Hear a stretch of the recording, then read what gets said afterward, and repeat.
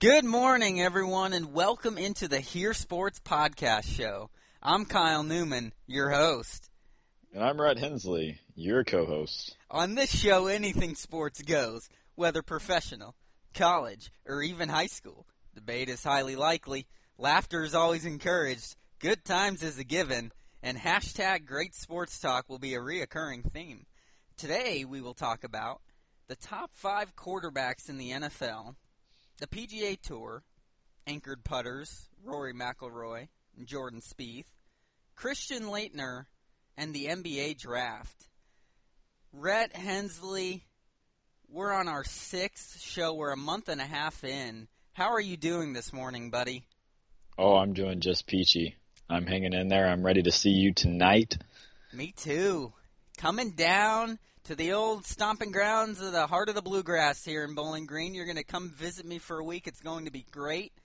We happen to not get this show in on time to do it together, but the Pacers show we will.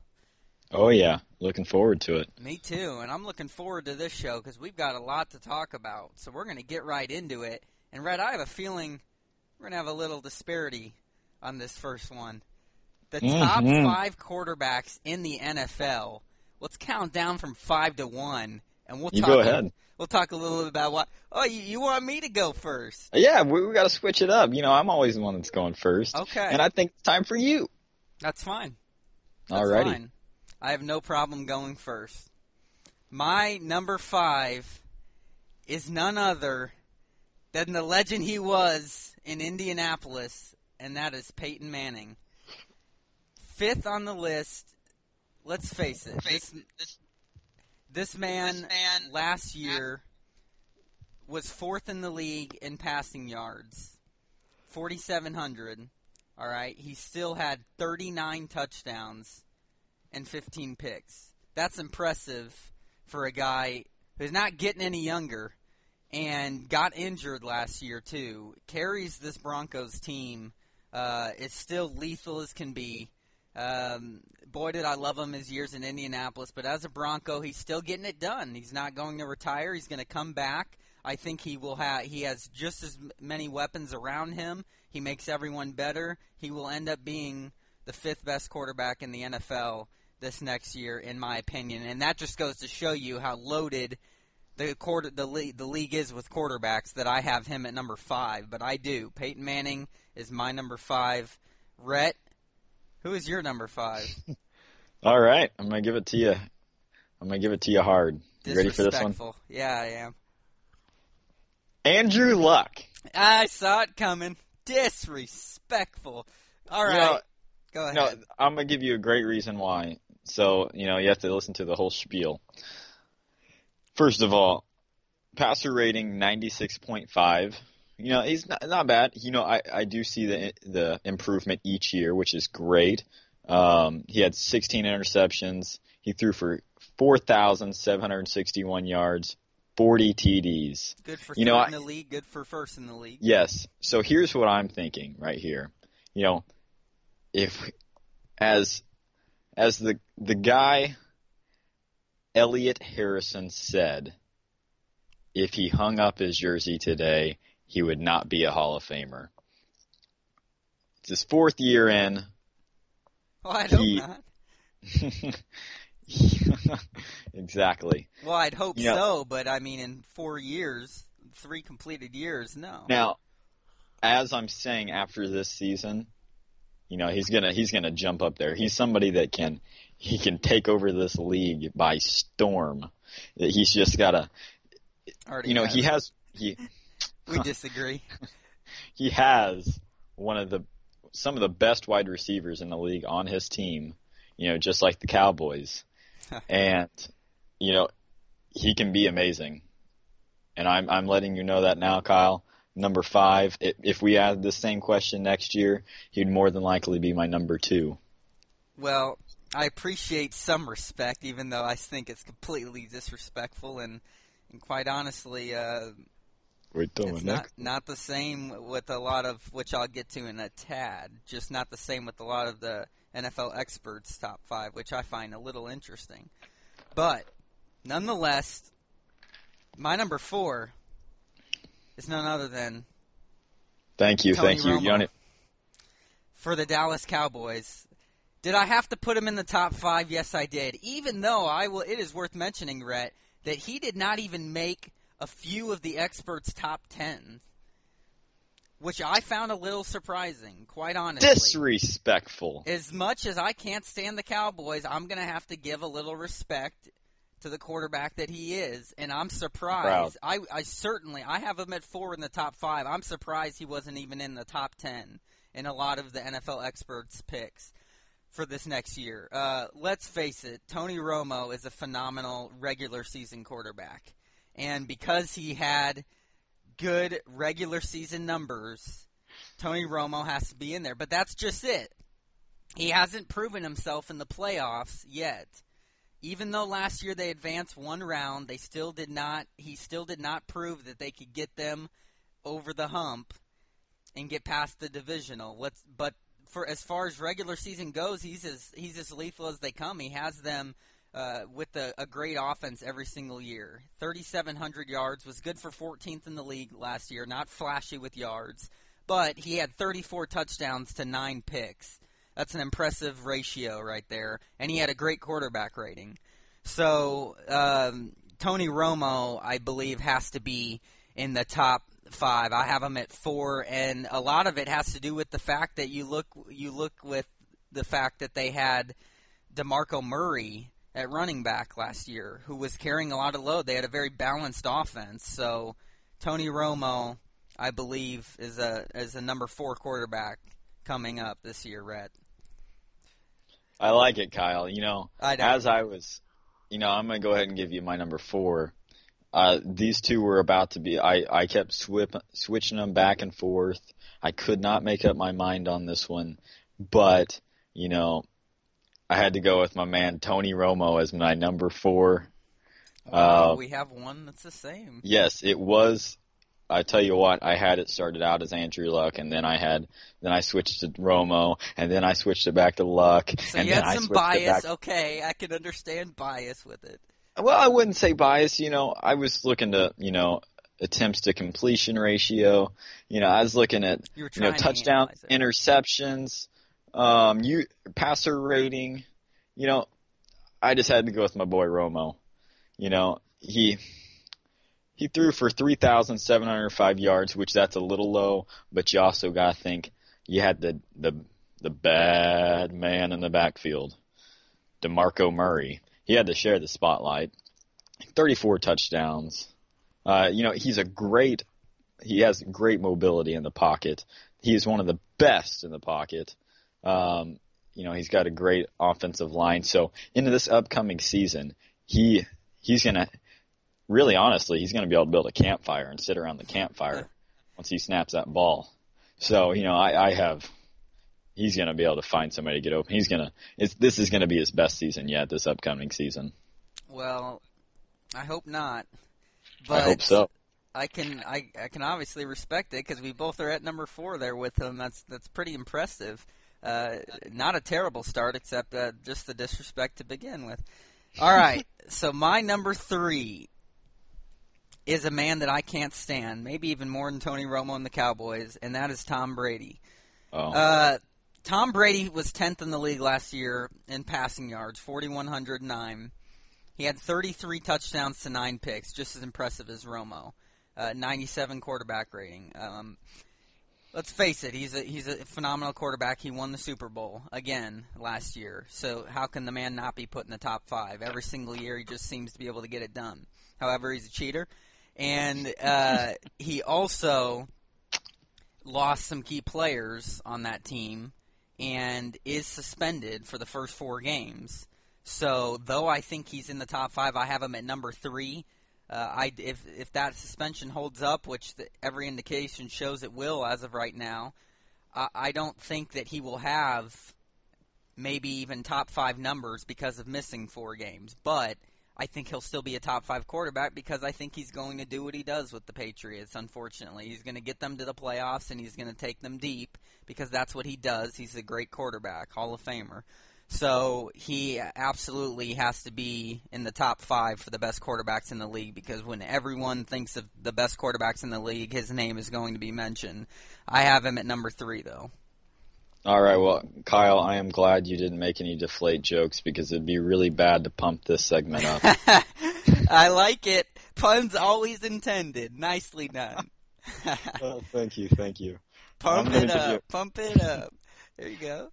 I'm going to give you my number 3, and that is Ben Roethlisberger. Not a fan of him. But he killed it last year.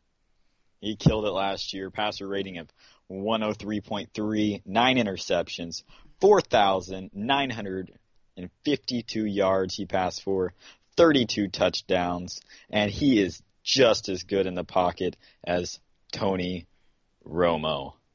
He has 2 Super Bowls. He had an outstanding year this year, and he's a little underrated when it comes to that. Okay. You know what? I can respect that, but you're going to be surprised that he is not in there for me. And I went different from what the experts picked, and here's why. I'm going to comment on that because he's not in there for me. Yes, he was tied for first last year in yards at 49.52. Yes, he had a 32 touchdown and 9 interception ratio. Yes, he had a 103 quarterback rating. But as far as this next year, I have to look at Ben Roethlisberger getting older. That Steelers team is just not very good. They do not have very many weapons anymore, and they are getting older, and so I'm looking at it like that. He carried the load for them last year. He's a phenomenal quarterback. He is a 2-time Super Bowl champion. He is tough as nails and hard to bring down and extends the plays. He is exciting to watch. There is no doubt about that. I just don't see those same type of numbers this next year, and it goes to show how deep this quarterback class is. I don't see him being in the top 5. I'd put him in the top 10 probably, but it just has to do with the weapons and him getting older, and he also has a problem staying healthy. So I just don't see Ben Roethlisberger being in the top 5 this next year, so he's definitely not in there for me, but I can respect you putting him there at number 3. It would be hard to disagree with it. Exactly. But I do. My number 2 is none other than my boy Andrew Luck, number 12 for the Indianapolis Colts. And he is number 12 for the simple fact of improving every year. He has taken the league by storm, and everyone is starting to give him that respect. 4,761 passing yards last year, good for 3rd in the league. 40 touchdowns, good for the most in the league. 16 interceptions, a little bit high. I'd like to see him cut those down, but it's because he's not afraid to go for it all and extends the play. He believes he can make any throw, which he can. He's a Bubba Watson. He is a Bubba Watson. Bubba Way. 96.5 quarterback rating, not terrible. Again, it's not all the passing game in Indianapolis. We now have a running game. 298 yards passing a game, pretty impressive, and 380 completions, not terrible. The biggest thing for Andrew Luck with me is his scrambling ability. This man may be one of the quickest quarterbacks and with the biggest body at 6'4", 240. He's a locomotive. He's exciting to watch as he extends those plays. Absolutely. Rushing touchdowns, you can count on them each year for him. Rushing yards, to maybe have at least one game where he rushes more than the running back. That's Andrew Luck. And not to mention the records that this man keeps breaking. Last year, actually we'll go through his career. It's just amazing to me in his career. And these are all historical records now. 9 fourth-quarter comebacks, 12 game-winning drives. The man is clutch. And clutch puts you at number 2 in the top 5 in the NFL for quarterbacks, if you ask me. Now, the next step to bring him over that hump is to advance one more year, and that's to the Super Bowl, which I predict that they will, and to get that ring. But he just keeps breaking records. Broke the rookie records. Like I said, the fourth-quarter comebacks, game-winning drives. There's nothing he can't do. There's nothing he doesn't accomplish at this point in 3 years in the NFL. It's incredible. Andrew Luck, number 2. Keep it going. I like it. It's not bad, but we just kind of went in the opposite direction here. Just a tad. It's respectful. I can see that next year. That's what more than likely I would have. I would respect it. He will be a better quarterback than Romo is and will be. So, well, I appreciate moving the on. Respect. No problem. But who is your number my next pick? I like him. You hate him. Oh boy, Tom Brady. Oh my gosh, I can't believe you like him. I just feel like I can relate to him more. We kind of got that pretty boy type of feel to us.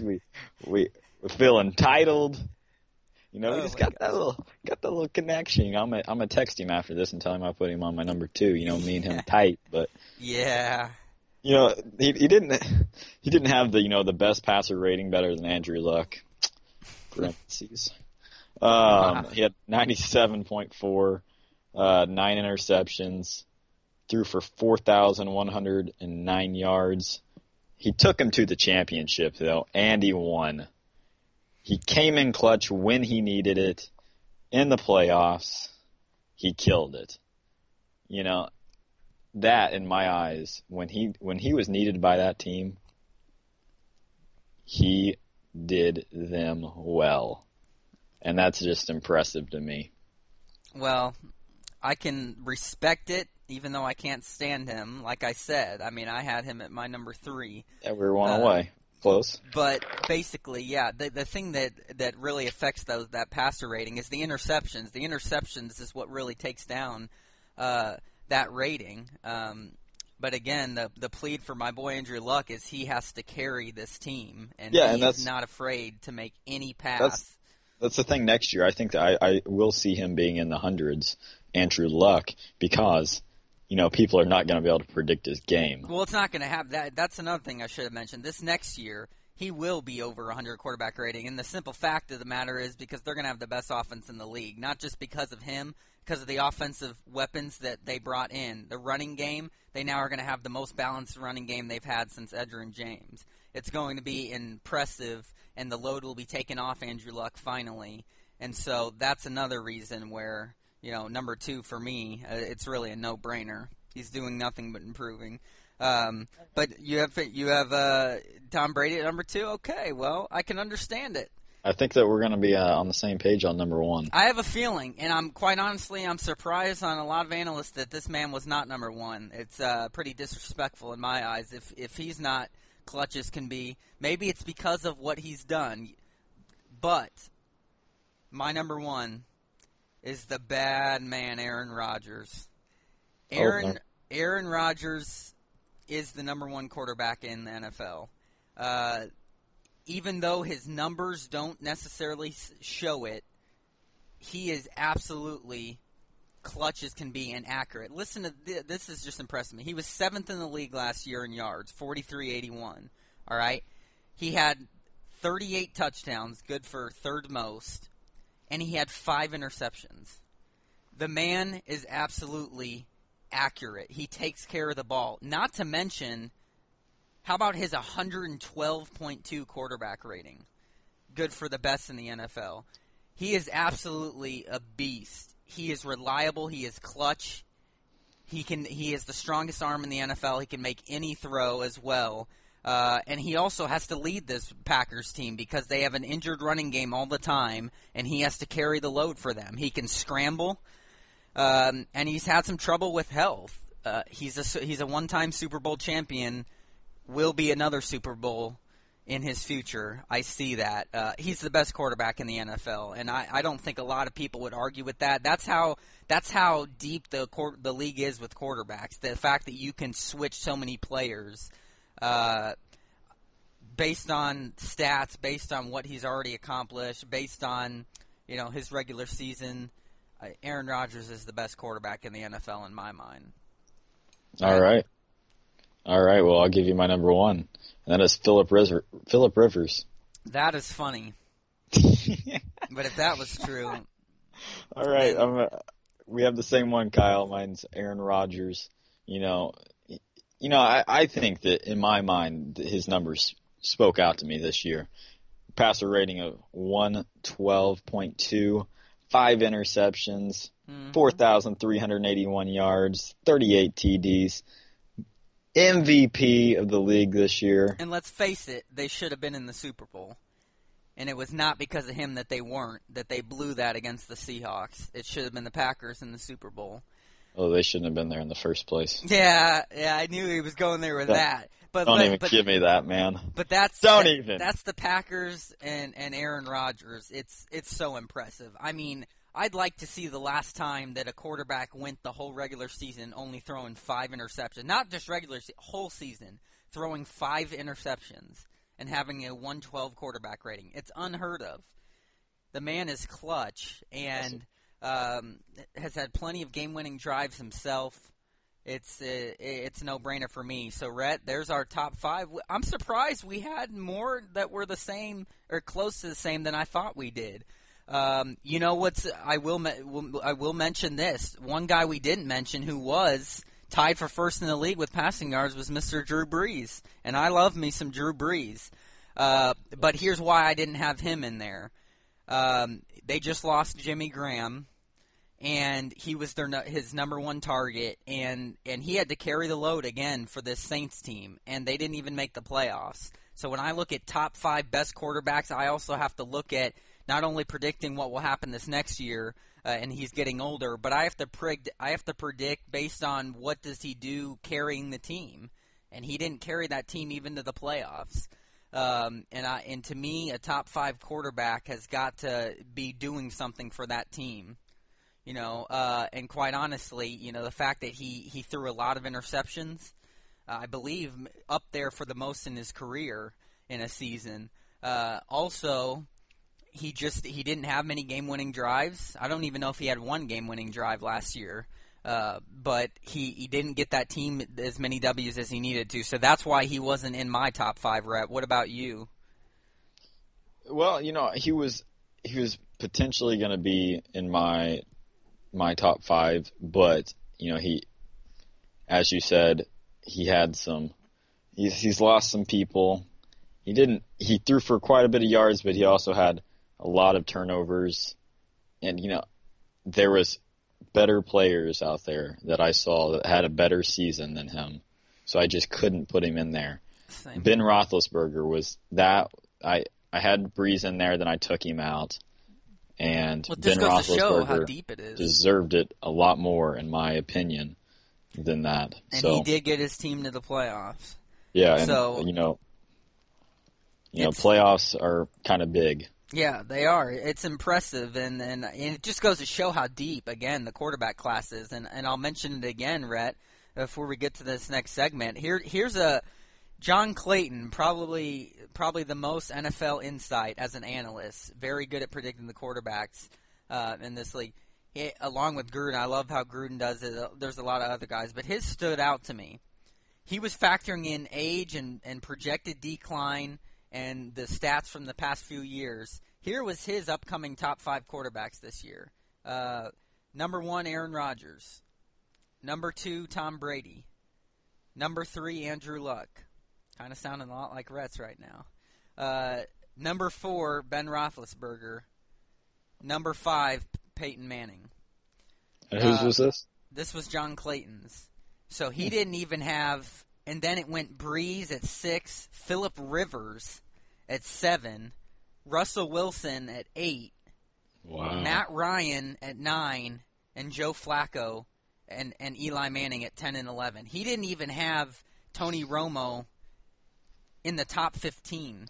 Find that very disrespectful. Last year. Now, he did go on to change it the next year. He did it next year projecting. This kind of follows your line of reasoning with Luck. 2016, Aaron Rodgers number 1, Andrew Luck number 2, Tom Brady number 3, Ben Roethlisberger number 4, Drew Brees at number 5, and again, Tony Romo doesn't even crack the top 10 in his. I'm a little surprised on that, but he's not the only one. There were several other analysts who did not even have Tony Romo in the top 10, but the top 3 were pretty across the board the same. Rodgers, Luck, Roethlisberger, or vice versa. and Tom Brady in there. So, Rhett, what do you think about that? The analysts not necessarily agreeing with us. I think that's disrespectful. Agreed with you for the most part, though. Yeah, I mean, first of all, Tony Romo had an outstanding year. You got to give credit when credit's due. Yeah, he could have threw for a lot more than that, but they had a very balanced offense this year, and it sounds like they're projecting that off of the decline, thinking that he's getting older, and they just lost DeMarco Murray. And you gotta get past the DeMarco Murray thing in this situation. They had the best offensive line, more than likely in the NFL this year, and possibly in lifetime. So, in lifetime of the Cowboys. So, it's just disrespectful. He's going to have another great season, and just disrespectful. Well, I can't say I agree with him completely, especially when it comes to Tony Romo being in there. That fella needs to chickadee check himself before he wrecks himself. But other than that, I can pretty much agree. A lot of the other ones are similar. So besides him not having Tony Romo in the top 5, let alone the top 10 or even top 15, I can agree with about every other one. Well, Rhett, the top 5, there you go. A little surprised. We were closer than I thought we would be, but then again, we had some disparity. So I guess it's a given. Yes, sir. Well, let's get into this next segment. This is going to be interesting. I've been looking forward to this one. We're going to talk about the PGA Tour and several different things, and we're going to start, Rhett, with the anchored putter rule change. And this is not what I had thought it was at first. At first, I thought they were banning the belly putters, which you and I are both not fans of. But it's not true. They're banning anchoring putters, and meaning the belly putters, but you can't anchor it to your body. And basically, it's because a lot of players and the officials believe it gives an unfair advantage for control to players that do that. But listen to this. Basically, the governing bodies, this was a couple of years ago that they decided to do this rule change. They're banning the anchoring club, and it's going to be effective starting January 1st of 2016 for this next golf year. Basically, players who use belly putters or long putters will no longer be able to hold the butt end of the club against their bodies while making a stroke, although the clubs will still be allowed, provided they are not anchored. And what's interesting about this, 4 of the past 6 major championship winners, again, this was a couple years ago, but 4 of the past 6 major championship winners, including Adam Scott, used the anchored stroke. So basically, this rule change, they say, protects one of the important challenges in the game, the free swing of the entire club. The traditional stroke involves swinging the club with both the club and gripping hands held away from the body, requiring the player to direct and control the movement of the entire club. Basically, anchoring is different, intentionally securing one end of the club against the body and creating a point of physical attachment around which the club is swung is a substantial departure from that traditional free swing. Rhett, what do you think about this rule change? I kind of agree with this. I think that the belly putters can still give an advantage, even though if you don't have it attached to your stomach area or your chest for control. I still think it gives you a lot more control than the regular putter. But I think it's a step in the right direction. Yeah, I'm not a fan of them, that's for sure. No, I agree. I agree with this rule change. I like it. I agree with everything that those officials said about it. I think it creates an unfair advantage. I think it takes away from the tradition of the game. Plus, I hate seeing them. Man, are they ugly. And you and I both know we're both fans of traditional. I like that traditional straight edge, straight bar putter. Yeah. And I think that it is right for the game with the tradition and the challenge that it gives. And I'd like to see the belly putters banned completely. But yeah, I think this anchored rule is a step in the right direction for sure. Exactly. I think it'll create players to maybe go away from it, because who's going to want to hold that long putter that's as tall as them out in front of them now? I think that'll make it harder for them. But Rhett, I think that we agree with that. Tradition, baby.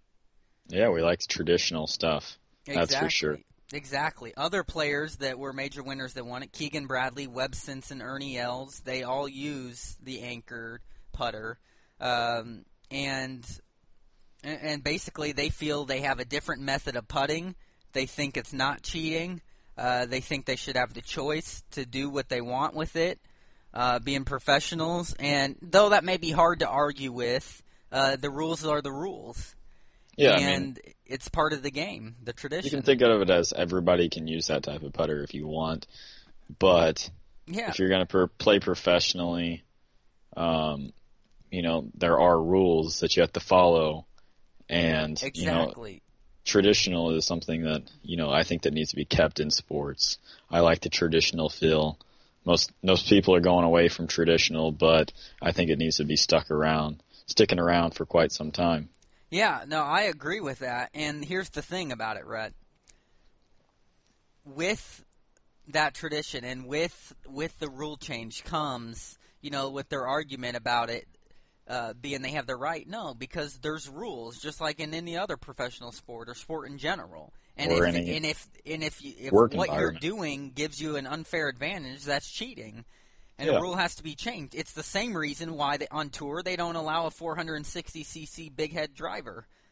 Yeah. Because you'd hit the ball 500 yards. I mean, there's reasons for these rules, and it's no different with a putter. And I think they just need to be banned completely, and I think it's going that way. But I like the step in the right direction that the PGA is taking with this.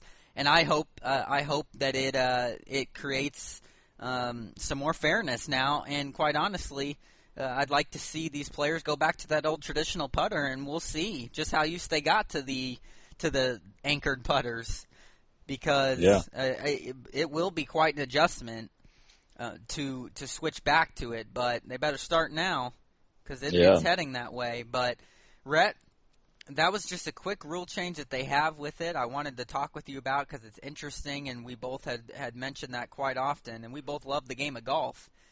In fact, we're going to be playing quite a bit of golf ourselves preferably tomorrow. Yeah, exactly. And Thursday. Basically, we love golf, folks, and we're going to get out there on the links, and we're going to play it, and we're going to play traditionally. We're going to play by the rules because that's what we love. And we know and love it. Exactly. And I'm taking Kyle's money. And I'm coming for Rhett and keeping my money and taking his. So this is going to be a nice, friendly wager that we'll have going, and it's going to be interesting. But basically, Rhett, the next thing I wanted to get to as far as the PGA goes is your boy Rory McIlroy and and the upcoming boy that we both love, Jordan Spieth. I got a question for you. I want to get into a little debate here on this. This is interesting. Rory McIlroy or Jordan Spieth, at the end of their careers, who has a better career in your mind? That's kind of a tricky one. I know it is. It's because, golf is such an up and down sport. It's like a Christmas tree, as you'd say, Kyle. You loving that saying, aren't you? It's an interesting one. It's like a Christmas tree. It goes up, and then it goes down. That's right. And all around. Like a carousel. Like a carousel. But you put the quarter in. Exactly. We can't ever have a day without a Happy Gilmore reference, folks. Oh yeah. But it's Rory's having a tough time right now. The U.S. Open was a very hard course. Jordan Spieth, he just played very, very well, and I think that at the end of the day, I think they're going to be close together. I can't give a definite answer on who I think is going to be better because I'm torn. That's for sure. But I can tell you right now that it's going to be a close career that they have. All right, well, we'll talk about it a little more, and then I'm going to have to get your prediction with it. But I'll chime in a little bit here. I did get my prediction. Before I give my prediction, no, I got to hear. You got to tell me who. But basically, before we do that, I'll talk a little bit about it from my standpoint. They're both phenomenal players. They really are. I respect both of them. I would say that both players are in my top 10 of favorite golfers. I'd put probably Jordan Spieth in my top 5. I wouldn't have Rory in my top 5, but he would be in my top 10. But here's the thing. both are having great years, but Jordan Spieth is having the greatest year right now. Rory McIlroy's year was last year. This year, it's been all Jordan Spieth, but Rory McIlroy hasn't had a bad one. He's played in 8 events this year. He's won 2 tournaments. He's finished 6, and he's had 6 top 10 finishes. Only cut once. He's 5th in the FedEx Cup standings. I believe he's down to 3rd in the world now in the world rankings. But that's still impressive. And then you look at Jordan Spieth on the other end. Jordan Spieth has played in 17 events this year. He's won 3 tournaments. How about including the first 2 majors of the year, the Masters and the U.S. Open? He has had 3 second-place finishes, 1 third-place finish, and 10 top 10 finishes. Only cut twice. He's first in the FedEx Cup standings this year. He's also first in the world ranking right now. So both having phenomenal careers, Rhett. It's hard to put it past him. Rory McIlroy's struggling a bit, but then again, he's not terrible based on those stats I just said. And here's the thing. When you look at Jordan Spieth so far, and that's why it's interesting to think about the end of their careers. You know, right now, Rory has the edge up as far as what he's accomplished so far. He's been in the league longer, yes. He's been on tour longer. But let's face it. He has, Rhett, 18 professional tournament wins since he turned professional in 2007. 11 on the PGA Tour, 11 on the European Tour, and then a couple other on the other tours, all right? He has 4 majors already. That's impressive. He's won them. The only one that he has not won is the Masters. He came in 4th in this past year's Master. But he's won the U.S. Open, he's won the British Open, and he's won twice at the PGA Championship. The one that we went to last year, Rhett, that you put some money down on him. So he has 4 majors already, which is impressive to Rory McIlroy. He has 4 majors compared to Jordan Spieth's 2 so far in his early career. Basically, Jordan Spieth joined the tour in 2012. So let's face it, the man's only 3 years in. That's what's impressive about Jordan Spieth. But he's promising. He's got 6 tour wins and has the 2 majors, the Masters and the U.S. Open this year. So, Rhett, it's hard to put it past both of these guys. You know, Jordan Spieth younger and he's coming up, but Rory McIlroy's already, plenty established. With already his majors and his tournament wins, he's going to come on strong. He's young as can be as well. Has a long time to go. So here's what I'm going to have to predict. I'm going to have to predict that when it's all said and done, Rory McIlroy will have more accomplishments than Jordan Spieth at the end of his career. He'll have more Masters. He will have more PGA Tour wins. But I'm going to say Jordan Spieth isn't going to be far behind. I just see it more in Rory McIlroy. I see him being more of a Tiger Woods dominant. He can hit it like he can. When he gets going, he runs away from the competition. And I think that with him it's mental. I think it's mental right now. He's struggling with his short game. He can still hit the long ball like crazy, but if he doesn't hit the fairways, he's scrambling. And what I saw from him in the U.S. Open and in the Masters is the man could not putt. He was struggling. He had so many birdie opportunities, and he could not make them. And that's kind of what's going on with Rory McIlroy right now. But I think he'll turn it around for the British Open at St. Andrews. I see him, playing that link-style course again back in Europe. I think will bode well from him as he's closer to his home. So I just have to predict that. I see both of them being great. They'll both be Hall of Fame golfers. I still will not I will say this, I don't think that any of them get as close to Tiger Woods at his 14 majors. I don't see that happening. I'd maybe 10, 11 tops for Rory. and a couple behind for Jordan Spieth when their careers are said and done. But the torch is passed to them, Red. That's what I predict. Now I want a prediction from you. What do you think? It's a tough one. Your boy Rory or Jordan Spieth at the end of their careers? I'm going to have to agree with you, Kyle, even though I didn't want to give a definite answer on this. I'm glad. Thank you. I'm gonna agree. Why? I'm a Rory McIlroy fan, first of all, but Rory, as you said, he can run away. He can run away with it. He's basically got one issue right now, and that's his putting game. Yep. He's just got to work on that. And I'll tell you what, it can go up and down like a carousel, up and down, put the quarter in, round. Yes. Exactly. Well, here's before you go on, so we can put this into perspective. Right now on tour, his putting, he's ranked 67th. That's great. He's struggling. But how about this? Driving distance, ranked 9th. How about tee to green, ranked 1st? Eagles, 6th. Strokes gained, 1st. So he's up there on other stats, but his putting is back there. That's what's holding him back. Continue. And this thing with Jordan Spieth right now, you can have a great year and then you can fall back. Yeah. I mean, just look at everyone. Just look at Rory right now. He's having a bad moment, and it's really just, can you recover from having a bad year? Exactly. That's the question. Because that's what the greats do. Tiger Woods has done it before. He could do it again, which maybe will be a sneak peek preview segment. Peek. That's right, Rhett. Sneak peek, but a potential future will there be a Tiger Woods comeback segment? I like it. But I agree with you. Continue on. You're making a great point about it with what the greats do. It's just, can Jordan Spieth do that if he falls back next year or in future? Can Rory McIlroy do that? I can see both of them doing that. Both are just phenomenal golfers. They are. And, my preference is Rory McIlroy. He's my number one golfer.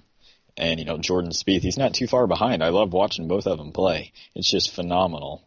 And I can see that from both of them. It's just, can you turn it around when times get tough?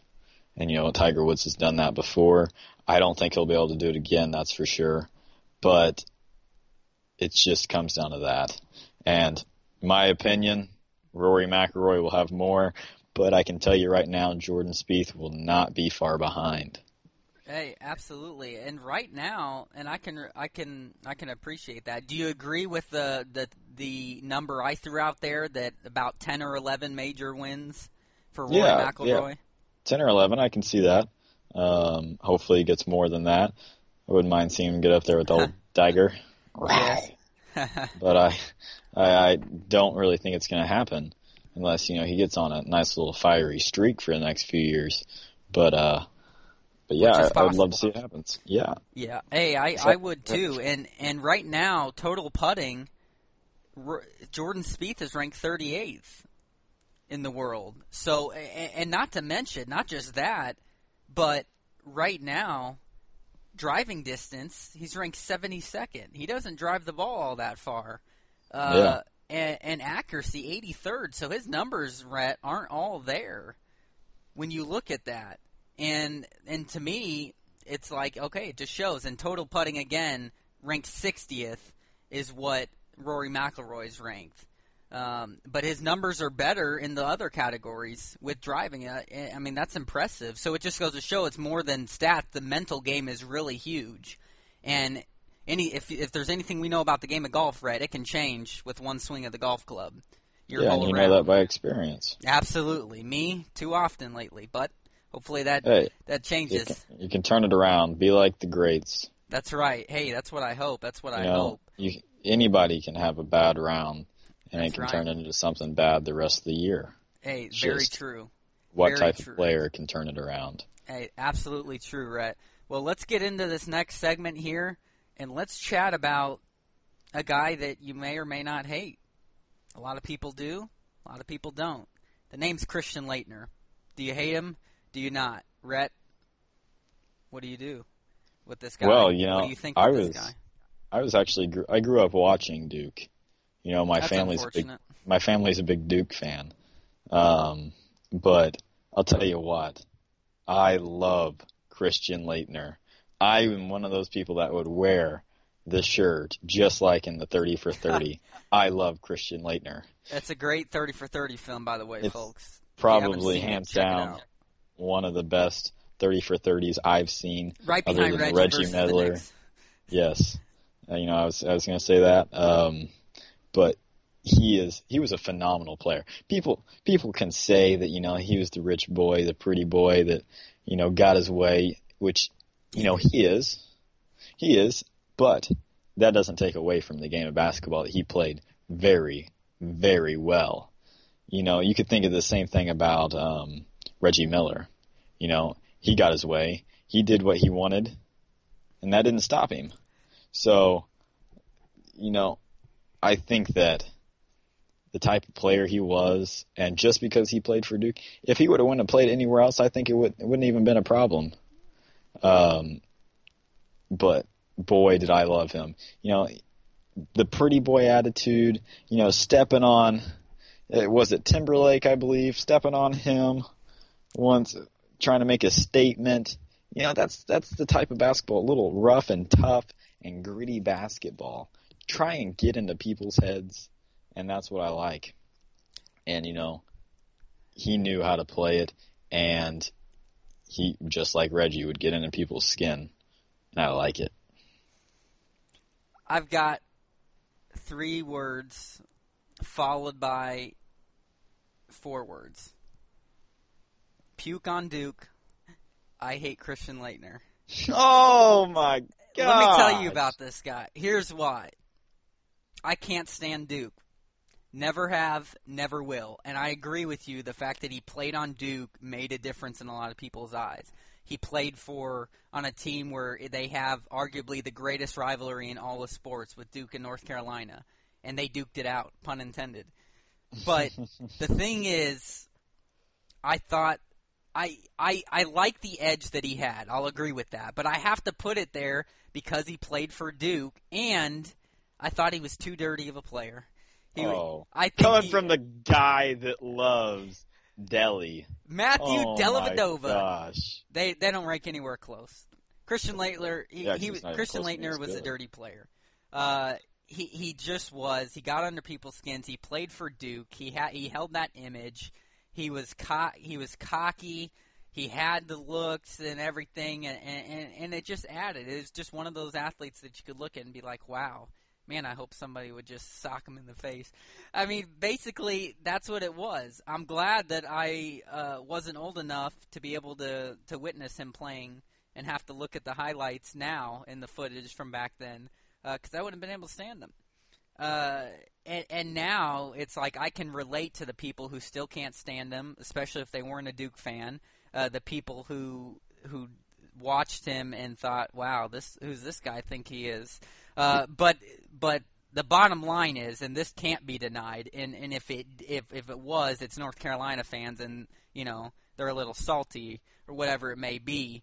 But the man has phenomenal stats. He is one of the greatest college basketball players of all time, and he has the stats to back it up. He is clutch. He has probably, I don't think anybody will forget it, the most dramatic clutch shot in the history of the NCAA basketball, and that would be his turnaround jump shot against Kentucky.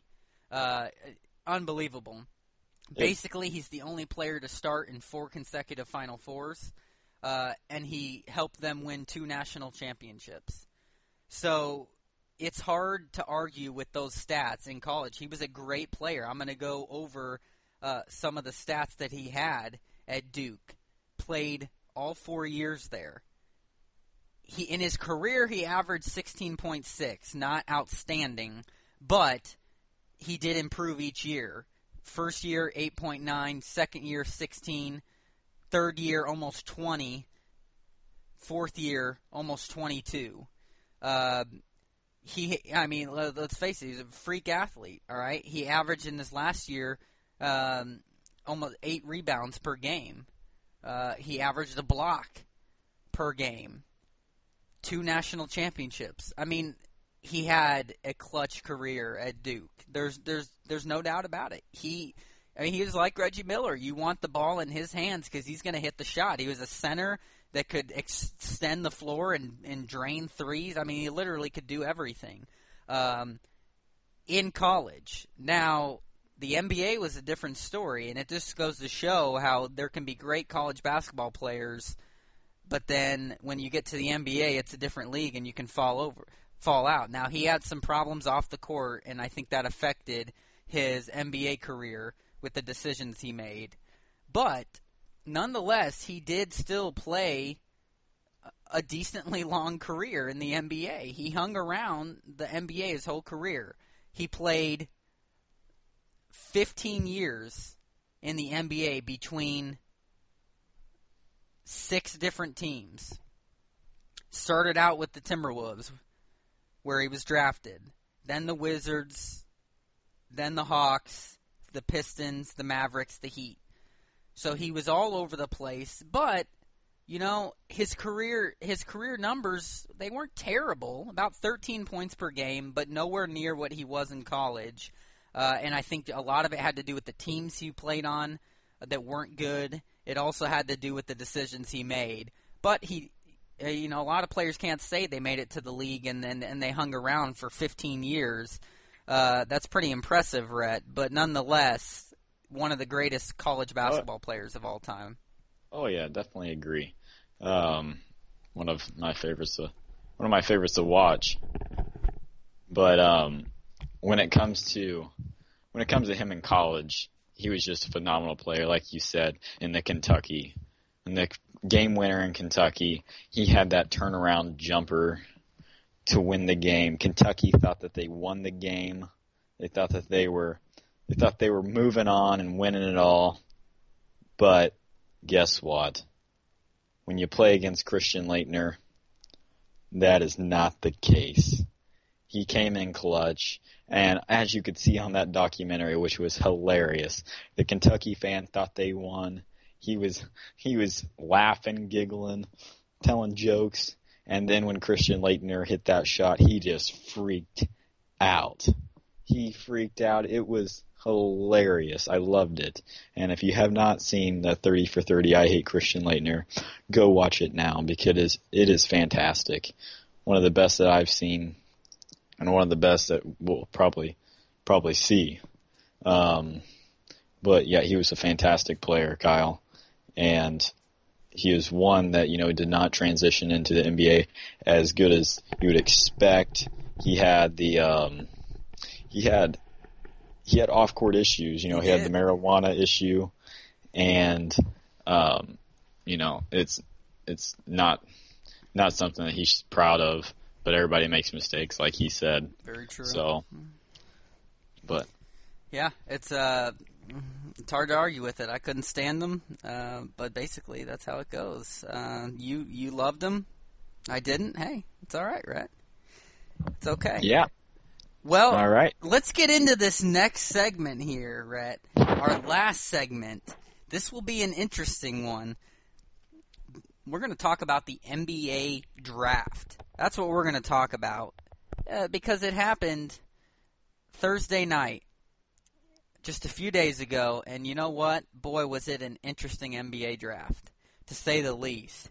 A loaded NBA draft as well. And I want to talk about the winners and losers in this draft. Specifically, I want to start with our Indiana Pacers. With the 11th pick in the 2015 NBA draft, the Indiana Pacers selected Miles Turner from the University of Texas. And boy, did I like this pick. At first I didn't. You know why? Because I wanted Frank the Tank Kaminsky. But it didn't happen because he got drafted a couple spots earlier to the Charlotte Hornets. So the Pacers took Miles Turner, a guy who I think was a better option than Willie Cauley-Stein, Trey Lyles, the other players that were right there, Stanley Johnson. I like it. The man had a good freshman year at Texas. And do I think he will be a Reggie Miller 11th pick? No. Those don't come around very often. But I see him being a player that will have a solid career for the Indiana Pacers. It was an 11th pick that I wasn't hot on at first. Oh, yeah. But I will say this. It's mainly because he's so young, and I want to see him develop more. He had mediocre stats at Texas, but he also is a big man that can extend his play on offense and step out and shoot the three, and he's a great defender, which is what the Indiana Pacers need. Great on defense, can block shots like crazy, is lengthy like you, Rhett, like a tree. So I loved that 11th pick. As we're talking about the NBA draft here, I started off, Rhett, with the Pacers, our Pacers, and their 11th pick. What do you think about the Pacers taking Miles Turner? I love it. He was in my top, I believe, top 4. And, I thought he was going to be a good one. You got me on that freaking Frank the Tank Kaminsky little thing. Yeah, I mentioned him. I hopped up on that. He got snagged. Yeah, he got snagged. They couldn't pick him up. So, my second option was Miles Turner. So, I'm glad with our pick. I like it. I think he's going to be good. Now, I can't say that he needs a haircut because that is just awful. That is an awful haircut. Yeah, I don't like it. Yeah, sure don't either. So, if he might be young, but look at all these young players that have been young and turned out great in the NBA. So, you can't really say something on somebody's age. Age is just a number. It's about how they act and how they dedicate their time to the sport. So, Kyle, you don't want anybody looking down on you because of your age. And, he doesn't want anybody looking down on him because of his age. It's how he acts and how he can react to that. And how he plays, because age is a factor, because he's young. And if he's not what people expect him to be, then that's the issue right there. I don't expect him to be much this first year. I think that it's going to be a building process this first year. And I think this second year he's going to be something. He's going to be something special. I'm not going to say he's going to be some type of Dwight, but I'm going to say that he's going to be something special. And that's for what the I Indiana hope Pacers. He will be. It just makes me nervous because he's so young, and he played 1 year in college, and making that transition. A lot of players can't do it. We just got done talking about Christian Laettner, one of the greatest college basketball players ever. I mean, it happens, and that's why young age is a factor. I mean, all of these guys are young. It's finding the right one that'll pan out, and it just makes me nervous that is he it or is he not? It's just time will tell. I hope that he is. I have to be proven that he is at the 11th pick. That's what it is for me. But it is worth mentioning, as we're going to talk about winners and losers. I started with our Pacers, and that's mainly because I think the Pacers were winners. Again, they weren't the biggest winners, but iffy on the pick again. But he has the talent, and I think he has the potential to be something. Just prove it. But their second round pick, Joseph Young, point guard from Oregon, what a steal for the Pacers. I mean, the Pacers played this draft exactly like they needed to, getting a big man in the first round, getting a guard in the second round. I think that they won exactly what they needed to do, Rhett. They did exactly what they needed to do, so I think they are winners in this draft. It's not just the bias in there. I truly think they made great picks where they stood. And so I'm putting them in there as one of the winners. What about you? Yeah, I loved that second-round pick. What a fantastic player. He's a lights-out scorer when he played for Oregon, and he knows how to create shots for himself because he's an undersized guard. He plays with a chip on his shoulder, and that's what the Indiana Pacers need. That's exactly right. Yeah, so I agree that they do have a great pick on their hands there. All right, but give me another I think winner. that my number one winner is, I think, the Miami Heat. Picking up Justice Winslow. I think that's a fantastic pick. What a sleeper pick. This guy fell back to the 10th pick, and they were able to get him. You got to know Pat Riley is just doing dances behind the scenes. Fantastic pick, especially if you got Dwayne Wade leaving, and that's another time. Well, not to mention that Josh Richardson was picked 40th for them, and he had a solid career at Tennessee, where he averaged about 18 points per game, and he's a 6'6" shooting guard. That's a great pick. Yeah, I wouldn't disagree with that. They're not my number one winner, and I didn't even rank them. I was just going, all right, here's some teams I thought who won and some that didn't. I would have them as a winner as well with the Pacers. I also would have the Lakers as a winner. I think it'd be hard to argue with the fact that they got maybe the best passer in the game at number 2, D'Angelo Russell, since Magic Johnson. That is a very, very accurate and respectful comparison that they are making in that Lakers organization. I wouldn't say that they're a winner. D'Angelo Russell, I have never seen a guy that can pass the ball like he can since Magic Johnson, and I've never seen a guy who can score like he can. And it's incredible. So that they were a winner to me getting D'Angelo Russell at number 2. But then they got Larry Nance Jr. at 27, and they got Anthony Brown at 34. Larry Nance Jr. They know that I think that they knew what they were doing, and they studied it long and hard. And I think for the simple fact of they got D'Angelo Russell, that's going to help that Lakers team along with the offseason moves. So I think they were a winner in the draft. You don't agree, though? Oh, well, no, I think that he's a fantastic pick, but calling them a winner because they got the second pick, that I don't really think that's considered. They're expected to get a winner. I would hope they'd get a winner. If they would have picked that guy out of Europe, then oh my gosh. But I would expect, what a fantastic pick. I mean, he was expected to go second or third, and comparing to Magic, I mean he's a phenomenal passer, and he can score. Him alongside Kobe Bryant, I think is, Kobe Bryant's going to have some of the weight taken off his shoulders here. He is getting older, and he needs some help on the team, and I think that they're going to have a great team this year. And D'Angelo Russell, he is going to be a great contributor. Yeah, immediately. He's one of those. Yes. He's one of those few players from college that played 1 year and will come to the NBA and make an immediate rookie impact. Yes, just like Victor Oladipo did, and he wasn't even he was a junior at IU, so he will make an immediate impact as a rookie. I watched a lot of D'Angelo Russell, unfortunately, playing for Ohio State in the Big Ten, and he could do everything. Averaged about 20 points per game, but the man made passes that I seriously have not seen since Magic Johnson, and he could score. He's an amazing two-way player.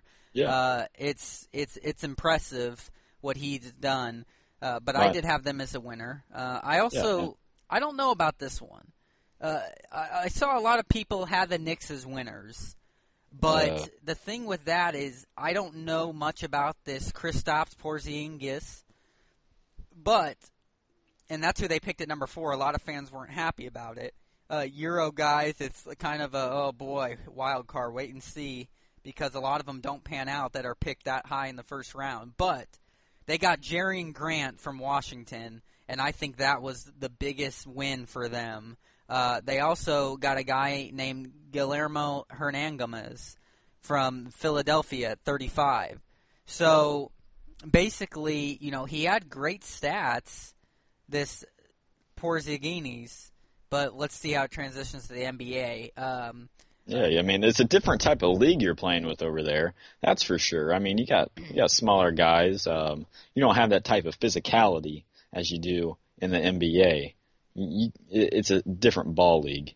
It's like going up from it's like playing high school basketball and then jumping into the NBA. It's a total different type of league, in my opinion. You can give your own opinion on that, but that's where I stand on that. Hey, that's all right. Do you have any other winners before we get to the losers? Yes, I do have one more, and that would be the Denver Nuggets. The Denver Nuggets. You know, they got Emmanuel Mudiay, number 7th. That's a pretty good pick. You know, he wasn't expected to fall back a few spots, but he did. And, you know, he's a Dwayne Wade type of player. He's crafty. I think he's going to make an immediate impact. Like Ty Lawson said, Ty Lawson's gone. Ty Lawson's gone. They got a new superstar in there that's going to take over. Huh. And, you know, I would like to, we're going to get to this soon, but we're going to make a prediction of the rookie of the year for this upcoming season. And be prepared for that, Kyle. I can But we can get on to our losers. All right. Well, for me, it's very clear. I think this is a hands-down loser. The Atlanta Hawks are the number one loser. Not only were they the number one team in the Eastern Conference this year, they had the 15th pick in the NBA draft, which they decided to trade to save money. And what did they get? They got a 50th pick in Marcus Ericsson, and they got a 59th pick in Demetrius Argyvanis, going with a Euro guy. They're not even expected to play in the United States for them. Yeah, this next year. Terrible draft for the Atlanta Hawks. That's my number one loser. They also traded for Tim Hardaway Jr. I think that Tim Hardaway Jr.'s. Oh, I wouldn't. Him. I don't. I wouldn't say that. You know, I think that he's going to be pretty good. I like him. He's mediocre at best. You know, he can be good. I can see it. I think he has some potential. I don't see He's up and down like a teeter-totter. I like that one. I wouldn't say that he's worth a 15th pick trade. That's for sure. Especially in this loaded draft. Yeah, I mean, I would not say that. But I would agree with you on that, Kyle. I would agree on that. Now, I would like to touch on the next one that I think is a loser, and that is the Detroit Pistons. Yeah, they didn't do great either. Stanley Johnson. I had them there next. You know, it's something that you passed up on Justice Winslow. That would have been a much better option than Stanley Johnson. You know, I don't really know if he's going to pan out. He's a good player. He's an inconsistent shooter, in my opinion. He can do it all. He can do it all. He can. But will it pan out from college? Yeah, that's the big question. That's a big question. I think it will. I think that he'll be I don't think he'll be a star like he was in college, but I think that he'll be at least an average player.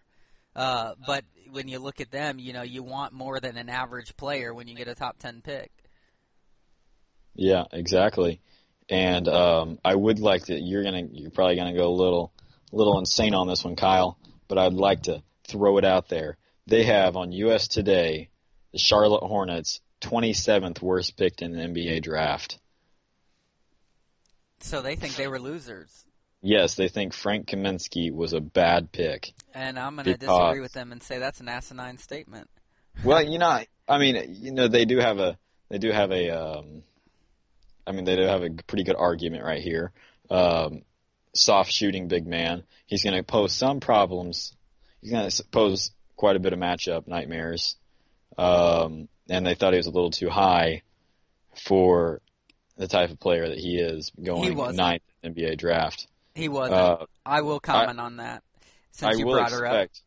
I will expect him to. I expected him to go after the 10th pick at least, but that didn't happen. I can see him being a pretty decent player in the NBA. You know, I don't think he's going to be fantastic, but I can see him being pretty good. He's going to be fantastic. Frank Kaminsky, I already mentioned it at the start of this segment. I was hoping he was going to be picked by the Indiana Pacers, but he got snagged up in the top 10 by the Hornets, and I thought he would. I thought he was going to go in the top 10, and I think it's well-deserved. I don't know who wrote that on Frank Kaminsky, but my guess is they didn't watch quite a bit of him this last year.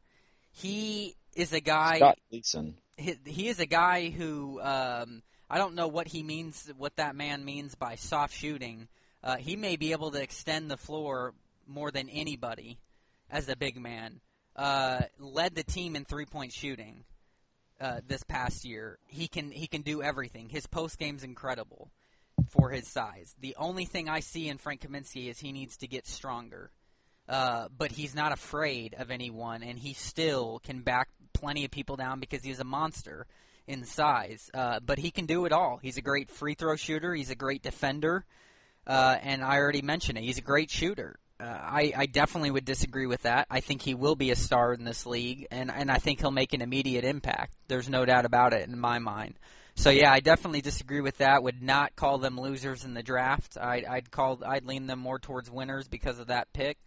But, yeah, other than that, the biggest thing is, Rhett, that the Indiana Pacers did well.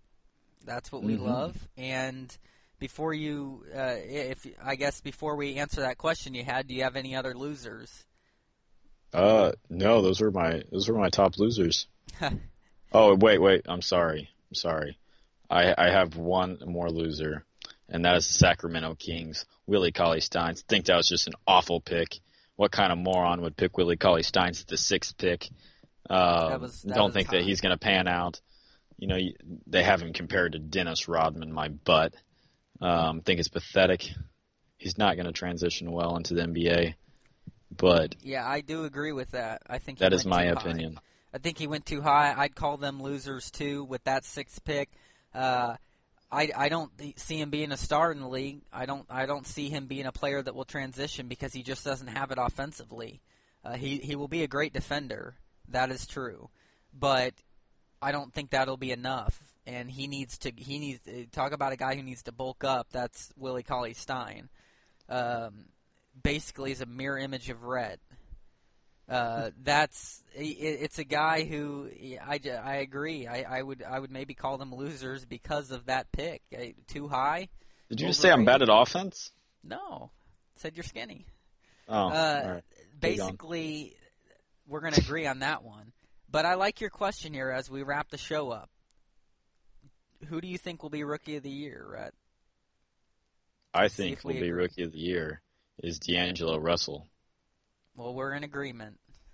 It's perfect. I think that he's a phenomenal player. I think he's going to be something.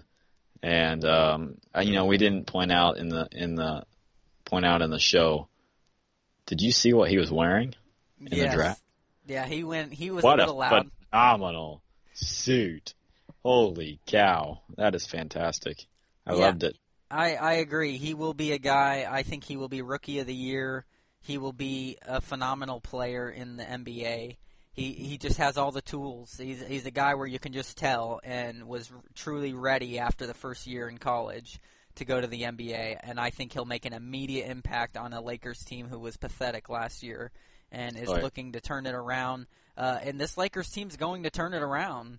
They're going to have a healthy Kobe back, and they're going to make some moves in the offseason. So they're definitely winners to me in the draft, in my mind. He's definitely like the WD-40 spraying on the hinge for the Lakers. Loosen it up. He's going to loosen them up. And he's going to swing that door wide open for him. That's for sure. And that's what they need. So I think we're in complete agreement there, Rhett. And just like that, our HearSports show is over, and we went over again, Rhett. But you know what? Isn't it amazing? It's like a movie. It's the same thing. When we get talking about sports, we can lose track of time. Exactly. Because we have so much great sports talk in these segments. And # great sports. Great sports talk. That's right. Absolutely. Yes. Always. To recap what was talked about on the show, we discussed the top 5 quarterbacks in the NFL. We talked about the PGA Tour, anchored putters, Rory McIlroy, and Jordan Spieth and all. We discussed Christian Laettner, and we chatted about the NBA draft. That is all that we have for today. Thank you for tuning in to our show. Feel free to leave feedback, as we want to be able to address comments and questions on the show. Tweet and retweet the show at Kyle M. Newman, at Rhett Hensley, and at Indiana Pacers Talk. We will be back at it next Monday by 8 Eastern Time. I'm Kyle Newman. And I'm Rhett Hensley. You have a great rest of the day, and go sports. Go sports.